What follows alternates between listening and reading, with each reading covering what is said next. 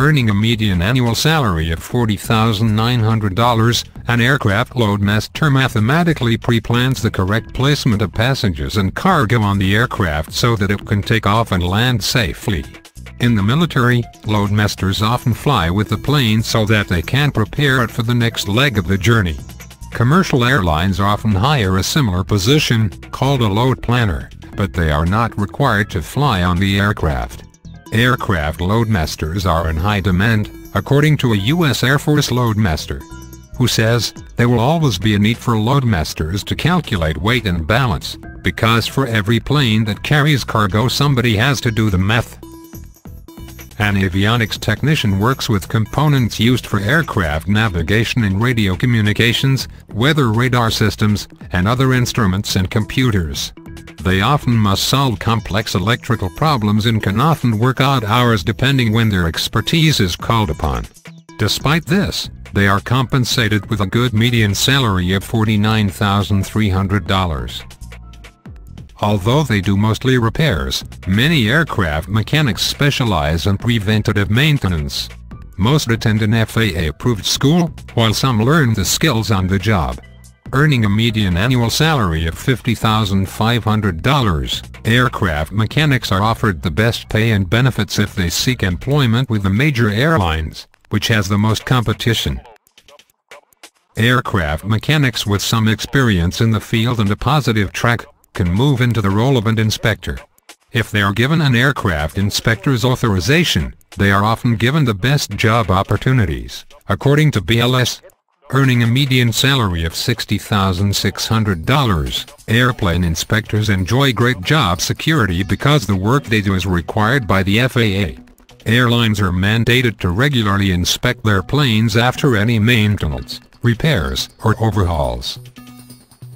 Air marshals or sky marshals are employed by the federal government to guard against attacks targeting passengers and crew on U.S. aircraft. Becoming an air marshal is not for the faint-hearted. It requires an individual who is brave, tough, and level-headed. They are trained in handgun accuracy, terrorist behavior recognition, and learn aircraft-specific tactics and close-quarters self-defense measures. Air marshals are compensated with a median annual salary of $62,100, but often face unique challenges working independently without a backup.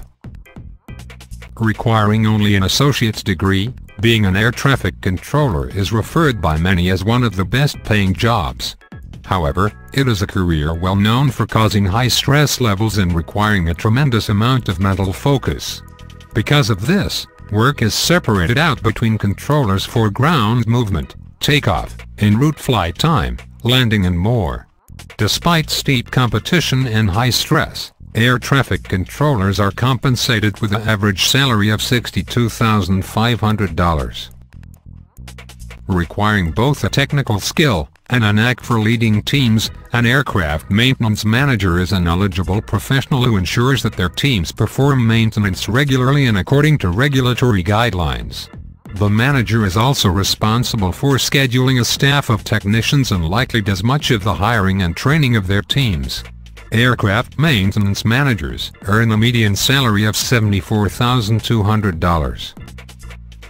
An aerospace project engineer must not only understand the ins and outs of aerospace engineering, but they must have the personal and organizational skills to lead a team through a project. A project engineer is likely to be involved in managing the budget for a project, hiring and training staff, checking their team's work, and other administrative tasks.